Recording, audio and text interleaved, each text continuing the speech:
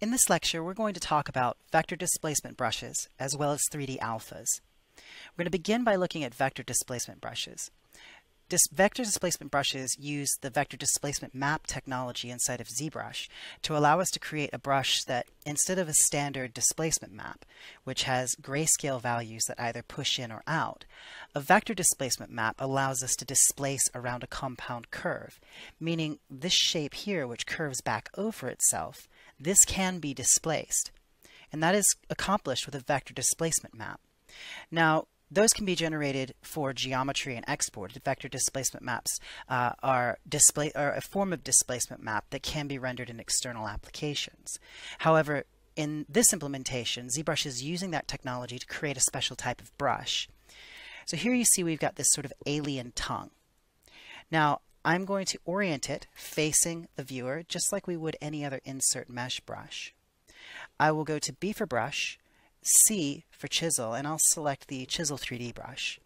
And that gives us a variety of sort of creature parts here. Now I'm going to go to brush, and I am going to go to create. And under create, or just above create, we have from mesh. Now Zbrush is smart enough to look at this mesh and say, well, this has been sculpted out of this 2D plane or this 3D plane. So it will automatically store this as a vector displacement brush. So I go to brush and I click from mesh, and you see it will add it into the stack here.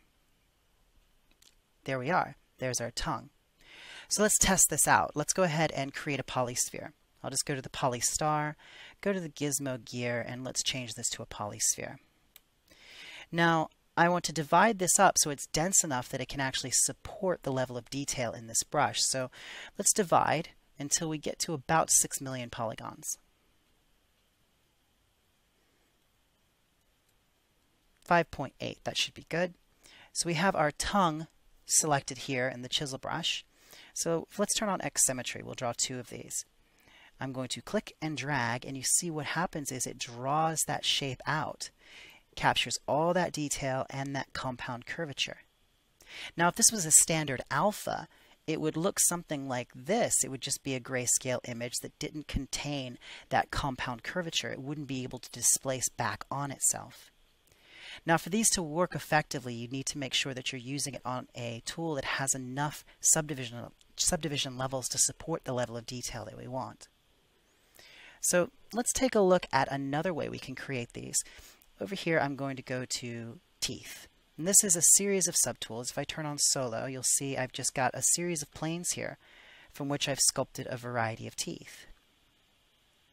So I'm going to select that. I will turn off solo, and I'm going to go to brush. And here I have create multi-alpha brush. I will click that, and once again, here we go. There we are. You see we have our teeth added in to our chisel 3D brush. So let's go back to the sphere. Select our chisel 3D brush. Oops. There we go. And let's draw these on. And you see what we're getting is those individual teeth that we created growing out of this surface. So we were able to generate these in a similar way that we did a multi-mesh insert mesh brush, where we had various subtools, and then we were able to automatically turn each one of those into an alpha in this stack. Now this is becoming a very wicked looking creature here. So how do we create these? Well, let's take a look. I'm going to go ahead and reset all of my brushes by going to the brush menu and click reset all brushes. Now that's going to return my chisel 3D brush back to normal. See, it's got all of its pieces in there. And let's go ahead and take a look at how we create our own vector displacement brushes. To do so, I'm going to open up the light box. In the light box, I'm going to open the project folder, and in projects you'll find miscellaneous. Double click on that, and you'll find a variety of brush 3D templates here. The 2 most important ones I think are 1024, or my favorite one here, which is template PG. That stands for polygroup. If I double click that, we don't need to save the changes. It's going to open up this. It's a polymesh plane, and it's polygrouped around the border. Now, Zbrush knows when you go to brush from mesh if you are storing a displacement brush that is from a mesh that's been sculpted from a plane like this, ZBrush is smart enough to say, well, that's going to be a vector displacement brush. There's another method of doing this called 3D alphas, which we're going to talk about shortly. Those are just created from random geometry. For example, I could create an alpha from this piece of geometry here. Because it's not sculpted from a plane, ZBrush is going to store that as a 3D alpha, whereas anything we sculpt from this will be stored as a vector displacement brush. So if we go into the geometry menu, you can see that we actually have several subdivision levels on this plane already. The reason the perimeter is polygrouped is because when you're working with these brushes, you do not want to disturb the perimeter of this plane. You also do not want to change the topology of this mesh. That means you cannot dynamesh this. All you can do is add subdivision levels and sculpt on the subdivision mesh. Now you could potentially shrink wrap or project this plane onto another object. But the most important thing is you cannot change the topology of the plane itself. It has to only go up or down subdivision levels. So to begin, let's go ahead and mask out a little area here. Let's invert that mask, and I'll take the move brush, and let's just start shaping something here. Let's turn off perspective for a moment. Just pull this out. Now obviously we're at a pretty low subdivision level here. Let's smooth this back and just get the most basic shape in. Create maybe a horn here. Let's step up our subdivision levels. Smooth this a bit. Let's take advantage of the fact that it's a vector displacement map and get that compound curvature in there. Now I'm keeping the rest of the plane masked there because I don't want to impact that perimeter. But because it's polygrouped, I'll be able to actually hide that quite easily. So I'm just using the pinch brush on the tip of the horn. And let's step up to our highest subdivision level here. Let's clear the mask and let's leave frame mode. I'm going to Control-Shift-Click on the horn, and that's just hiding that perimeter ring of faces. Just going to make life a little bit easier here while we sculpt. I'm going to take the damn standard brush and maybe add some striations going up the length of this horn. Just trying to make things look a little bit interesting. Hold down the Alt key. I like using the Alt key with the damn standard brush because it pinches up and out in a really interesting way. It's fun to combine that with just the regular use of the damn standard brush. Let's scooch these in. Maybe take the move brush and taper this, bring this out a little bit. And let's go to the damn standard brush again and maybe put some striations running the opposite way around the horn this way. Holding down the Alt key just to pinch those up. I'm not too worried about symmetry here because you'll never see the front and the back at the same time. So I can get away with using the symmetry brush.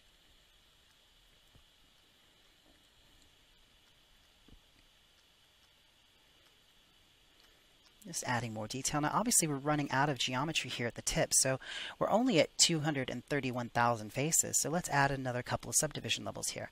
Now I need to make sure that I reveal my hidden faces and clear any masking I have, and then we'll Control-D a couple times, and that brings us up to 4 million faces. Just to be careful, I'm going to Control-Shift-Click on the horn to hide that outer perimeter again, because I really don't want to accidentally move that, because that will mess up the perimeter of your brush, and we don't want that. Let's go ahead and run some more striations along here, this way. Hold down the Alt key, hold down the Alt key, do a little bit of pinching here. Now let's add some little spikes. I'm going to go to the Move brush, and I'll go to the Brush menu, I'll go to Curve, and turn on Accurate Curve mode. And this is a lot of fun for pulling out little spiky bits like this. Maybe we'll put some spines along the edges of the horn like that. Zoom down here to the tip, hold down the Alt key, and we'll just pull up some spikes here along the very, very end point.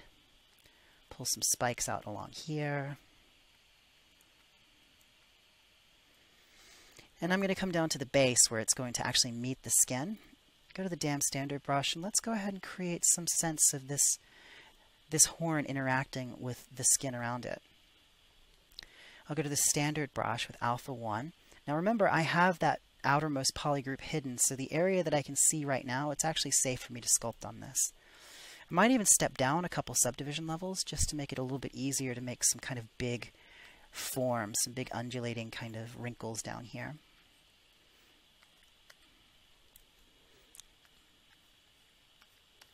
Do a little bit of smooth down there. take the standard brush, and then we'll step back up to our highest subdivision level. Now it is possible to use other vector displacement brushes on this piece and incorporate them into my new vector displacement. I'm going to go to B for brush, C for chisel, and I'll grab chisel creature. This is a variety of different creature parts. I'm going to grab these little teeth here. And I'm going to use these to create more little spines along the horn here. Let's just drag them out like so. Now if we zoom in, you can see we're actually running out of geometry there. So I'm going to undo those. And we're only at 3 million polygons. So let's reveal everything again by Control-Shift-clicking on the background. Make sure that we get that outermost polygroup. Clear any masking and then Control-D. And that will add another subdivision level here, giving us 16 million faces. Control-Shift-click on that polygroup just to be safe. We want to make sure that the perimeter polygroup is hidden. And now we should be able to get a better result. Much, much better. So we can add these little spikes running along the length of this horn. Maybe we'll put some on the side here. So we're really able to take multiple vector displacement brushes, combine them together, and make new pieces. It's sort of the definition of kit bashing. There we go. Let's do a couple more right here. So now that we have this horn sculpted, how do we turn this into a vector displacement brush? Well, the first thing, most important, is remember you have the outer perimeter hidden. Control-Shift-click on the background to reveal that polygroup. If you fail to do that, the map that's created will not be accurate. It won't have the full displacement. So make sure you do that. Now orient the shape on screen in the manner that you want it to grow out of the surface. Now I'm going to go to B for brush, C for chisel, and let's just select the Chisel 3D brush, which has a variety of different 3D objects in here sculpted from planes. I will go to brush and I will press from mesh, and Zbrush is smart enough to see that this was sculpted from a 2D or 3D plane, and therefore it will generate a vector displacement brush from it. Now remember, we have 16 million polygons here, so it might take a moment for it to generate that brush, but it will do it.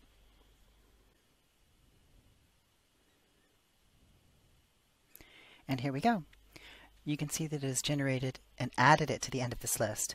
So let's pop over here to a polymesh sphere that I've pre-prepared.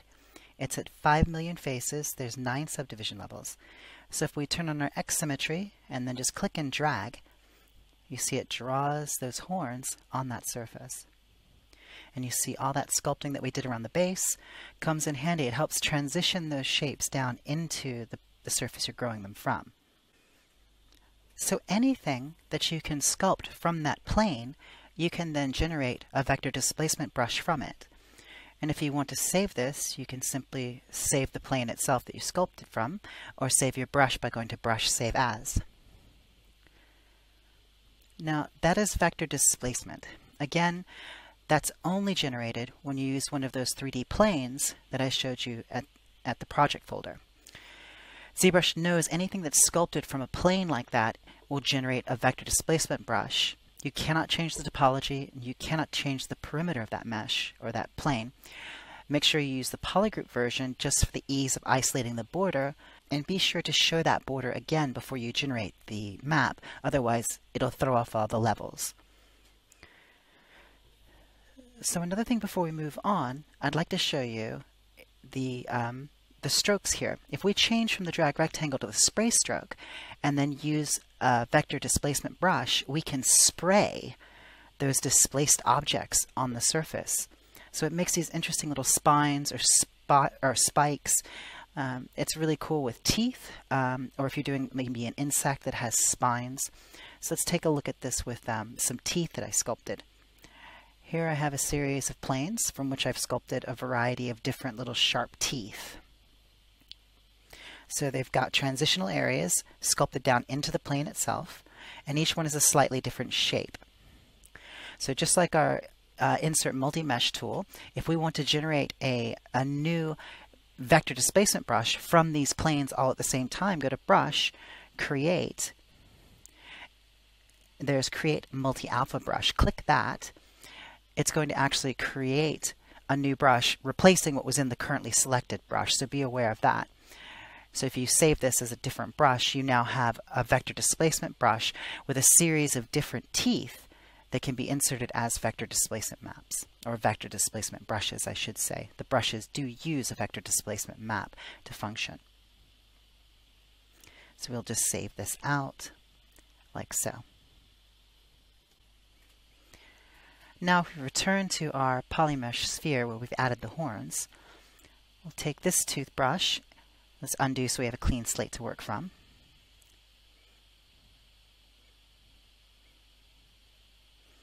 Let's move down here, and there we go. We can start to spray those teeth on, which makes a rather unsettling effect. So if we change to a different tooth here, spray those on. This, again, it works great for spines or bits of hair. It's perfect for anything where you want to get a nice distribution of little tendrils or spikes on a surface. So that's using the spray stroke, and of course you can change your flow and you can change your placement to adjust how they're clustered and how they're placed onto the surface. I find that very disturbing. That looks really upsetting. So it's a neat trick and a really cool variation on how you can create your own vector displacement brushes from a series of subtools like this rather than just one plane at a time. And that's simply selecting a Z tool that has multiple plane subtools. Go to Brush while you have the chisel brush selected and create multi-alpha, and that will reset everything in that brush. So if you need to get it back, reset all brushes. So if we go back to the chisel brush now, you'll see that it returns it to its original state. And then if I go to Brush, Load Brush, and we load up that brush that we saved, now we have our tooth chisel brush as a separate brush. So that is vector displacement brushes. Now let's move on and take a look at 3D alphas and creating those for brushes.